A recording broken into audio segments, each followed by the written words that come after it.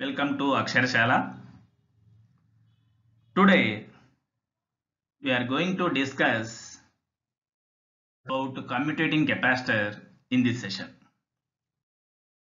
We know that the bistable multivibrator has got two stable states and that it can remain in either of its two stable states for indefinite time. Suppose if we want to induce any change in its stable state, it requires external triggering signal such as pulse or spike from some external source. Whenever some external triggering signal is applied, conduction has to transfer from one device to another, one transistor to another.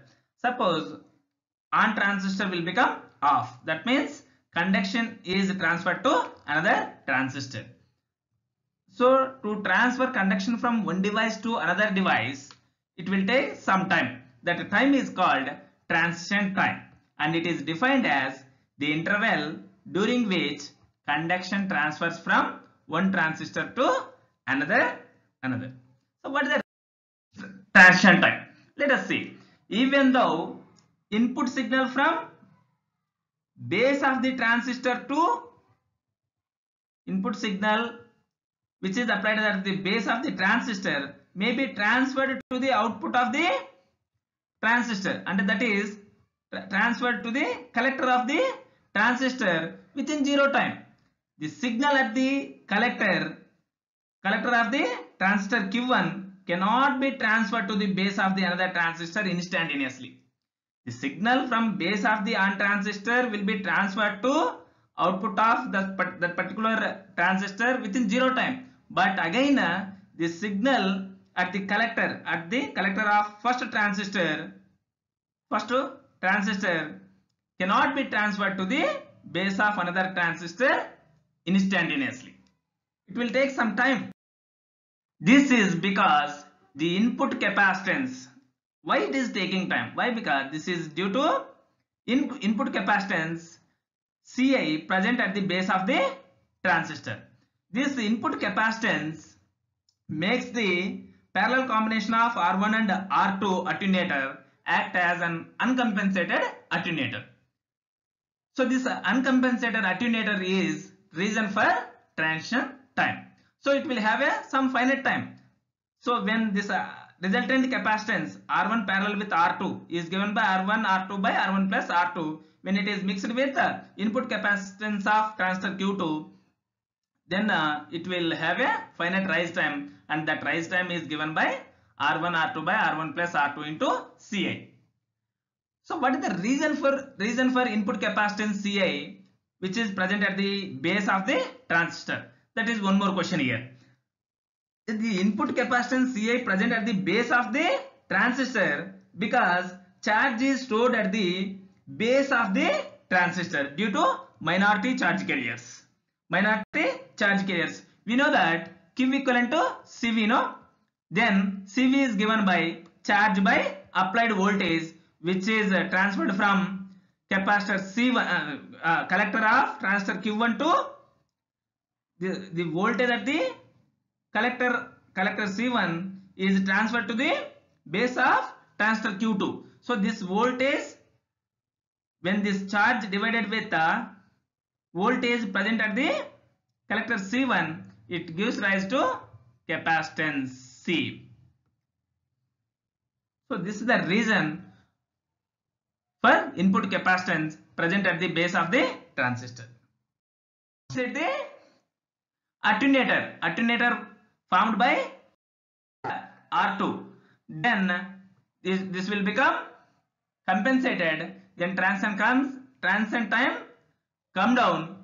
Then if transition time decreases, what happens? The signal at the collector of transistor Q1 will be transferred to the base of the another transistor instantaneously. Then speed of the operation increases.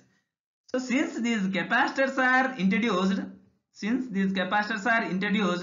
to increase the speed of the operation, speed of the device, they are called speed up capacitors. They are also called transpose capacitors, or these are also called as commutating capacitors. So commutating capacitors are small capacitors connected in parallel with the coupling resistors in order to increase the speed of operation. The commutating capacitors. So what is the function of commutating capacitors? Once small capacitors are connected or introduced in parallel with the coupling resistors, then what they will do? Let us see. Commutating capacitors accelerate the removal of charge stored. So this is due to input capacitance present at the base of the transistor. So this commutating capacitors starts removing the charge stored at the base of the transistor due to minority carriers. If the commutating capacitors are arbitrarily large, then R1 R2 network acts as an overcompensated attenuator, and the signal at the collector will be, then if it is overcompensated, what happens? The signal at the collector C1 will be immediately rapidly transferred to the base of the transistor Q2, but large values of capacitor have some disadvantages. A transistor having been induced to change the state by triggering signal. So already I told that bistable multivibrator has got two stable states. Suppose if you want to induce a change in its state, it requires external triggering. So now by applying external triggering, now its state is changed from one state to another state. Suppose if you want to bring it back to original state, again it requires one more external triggering signal. That signal is called succeeding triggering signal. So this is required to induce reverse transition.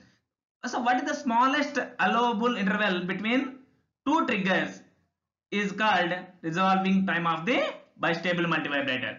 The smallest, and there should be a smallest gap between first trigger and second trigger. The smallest allowable time gap between two triggers is called resolving time of the flip-flop. Flip-flop is another name for bistable multivibrator, and its reciprocal is the maximum frequency at which binary will respond.